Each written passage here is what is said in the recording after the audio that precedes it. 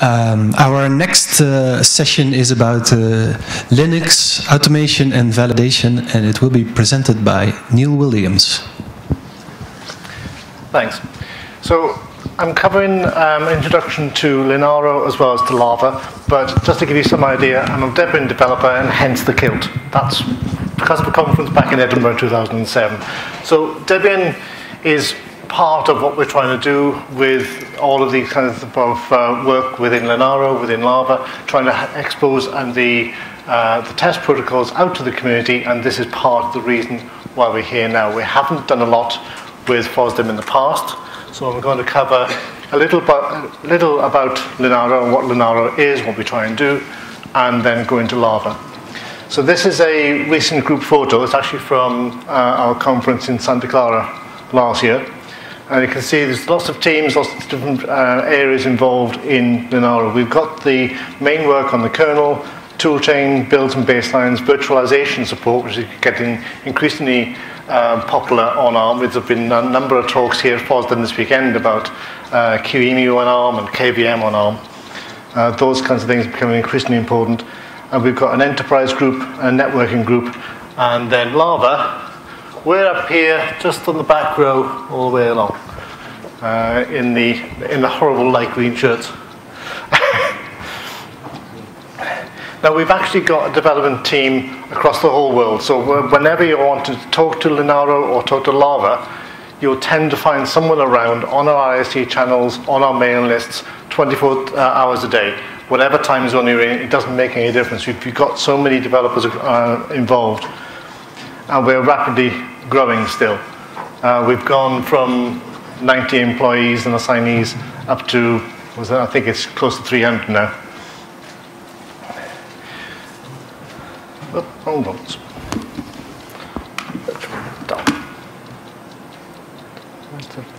There you go. So Linaro itself is a not-for-profit organization, so many thanks to all the members who paid me to be here. ARM is one main one, and there's people up there who are actually providing the content that allows for Linaro to exist. But we've also got a whole range of other members, many of whom will be familiar to anybody who's been involved in ARM work over the years. And Linaro is about building the future of Linux. We are thinking about primarily Linux. We're thinking primarily about the future of ARM. So we're looking at ARM v7 and ARM v8. So if you're familiar with any of the old ARM chips, the iPacs were strong ARM v4. You have the ARM v5, which is the PXAs, the Freedom Box, a lot of the little Dream plugs and things like that were going on with that as well.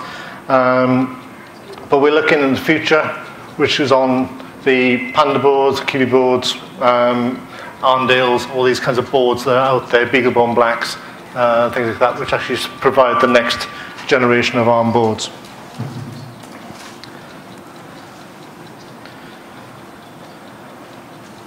Now, Linaro is contributing a lot of code to the Linux kernel, mainline.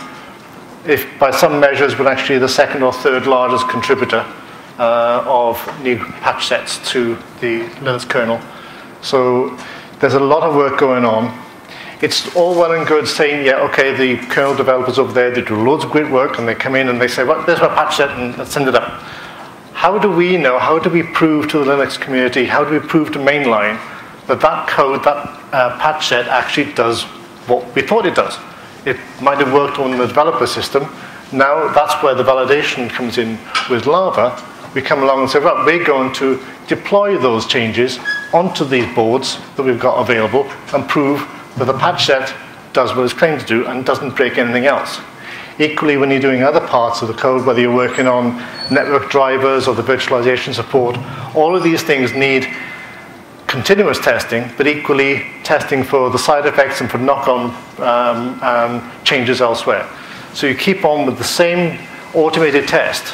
You add more and more of your changes as the code develops, and you're checking for regressions over time, you're checking for performance over time, you're making sure that the data is there for the developers to look back and say, actually that didn't work, we need to go back and look at that again, before it gets out even to the point of being included into mainline. and before anybody else actually gets to see it. So we get to see all the broken stuff in Lava. We get the stuff that doesn't work, and then we have to go back to them and say, what's going on with that? Why isn't it raising its network interface again? Looking at the Arndales for no particular reason. So what is Lava? It's Linaro's way of validating the rest of the work within Linaro. So we take the builds that are done, we take the changes that have been made for a whole range of different improvements across the kernel, and then we deploy those as either there's a whole range of different ways of doing it, either as a pre-built image or as just a kernel that you download and you install that on top of a predefined rootfs. You can do it now with NFS. You can do a whole range of different mechanisms of deploying that next new system onto these boards. And we're doing it to make sure that you can actually test the software and get the results. So we want to have the feedback to the developers. We want to have the information going back. The developers can actually make sure that their hooks, their commit hooks, are set up to initiate test jobs on particular hardware, because they're interested in making sure that their changes work on the Arndale. But equally, those can then get fed around onto other boards by other teams just as easily. So you can test it on a Panda and all the rest of it onto there. Lava is a black box. We don't dictate what you do. We will, we'll come on to later what we actually stipulate, but basically it's just a serial connection that we require to run Lava. Once the board is up and booted with your particular build, then it's up to you. You've got a network connection, you've got storage, you've got different capabilities that some of these little boards have, and you can use different parts and have it set up in a particular way. And then you can go off and you can download some source code if you want to. You can build a test suite, and you can run that test suite natively on the device, get the results off, and send it all back.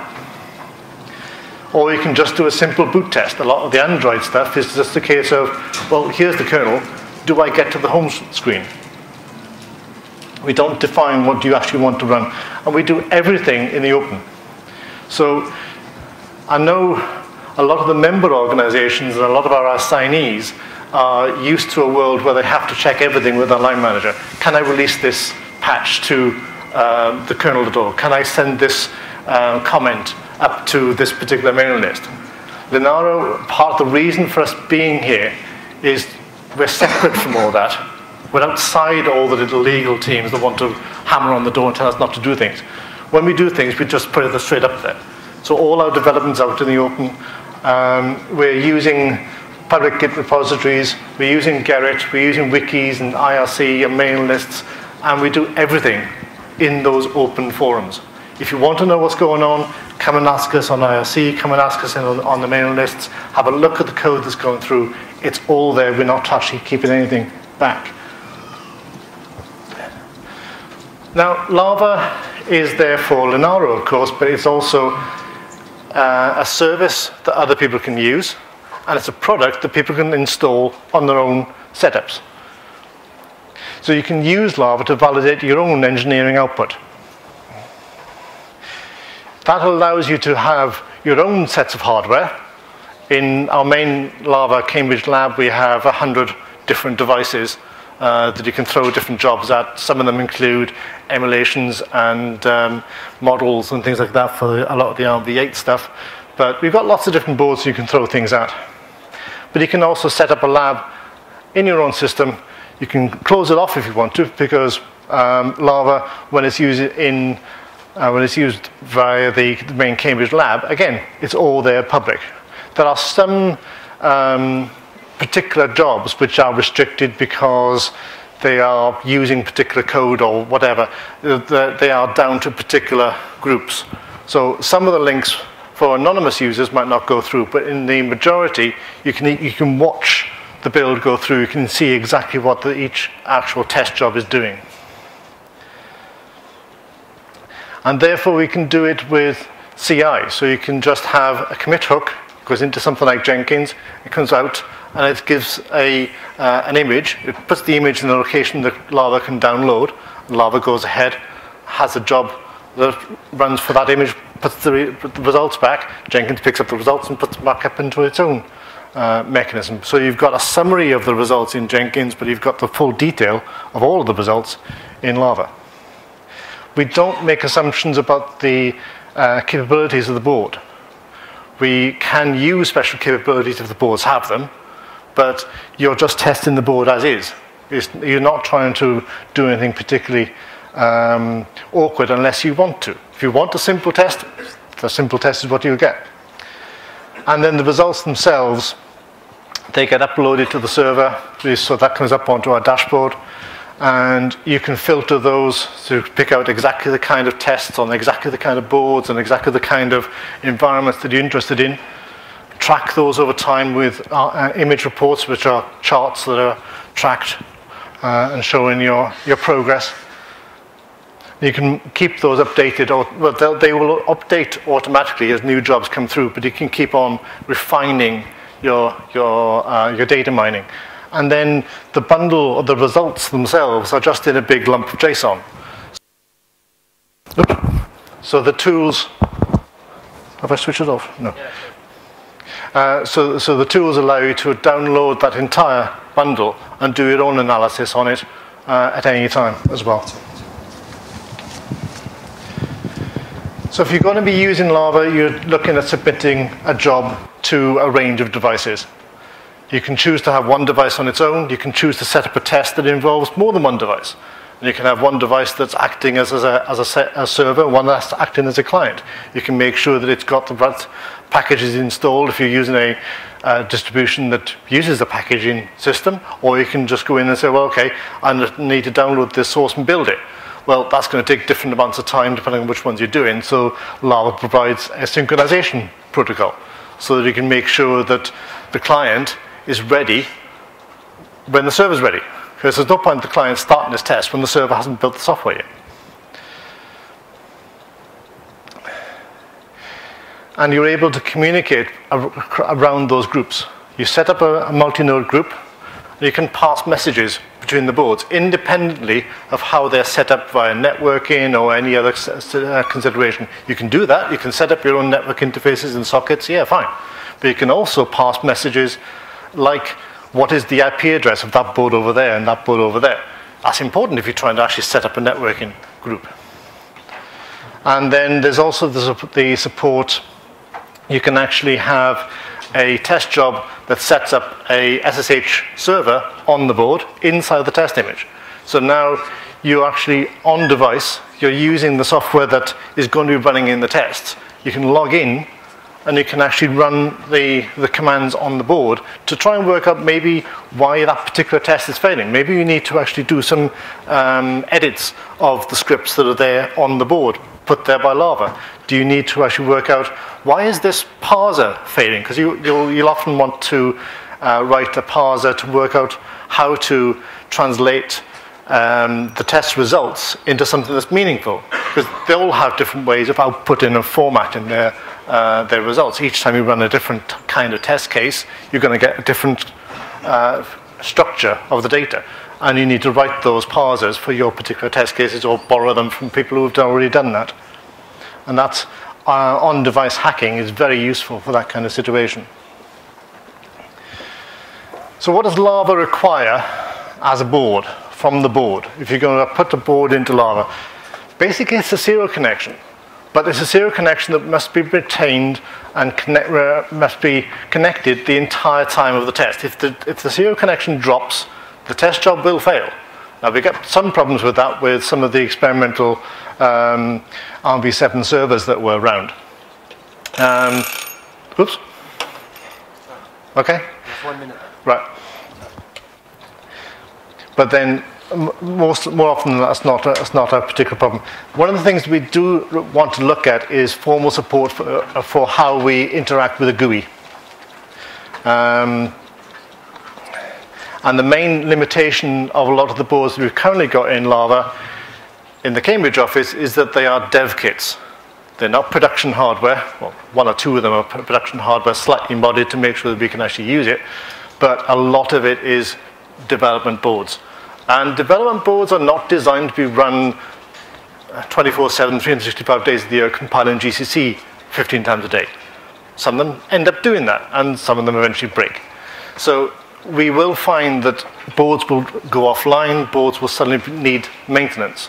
So don't underestimate that if you're using Lava as your own product inside your own environment. You're going to need someone to go in there once in a while and actually fix the boards and work out what's actually going wrong. Lava will do its best to make sure that the test image itself doesn't harm the ability to test on the board, because we have a master image in many cases that is sectioned off and separate. So we know that the board can't be bricked, but even so, constant stress testing of development boards, pre-production hardware, eventually something will tend to find the real break.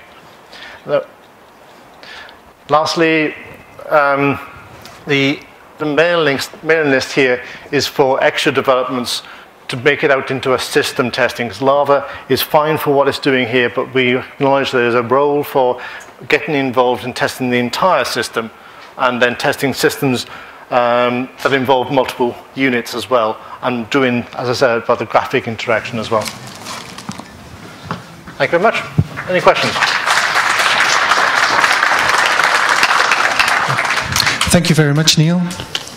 Oh, I'm sorry, we kind of passed the time, so but you can come over here and ask him.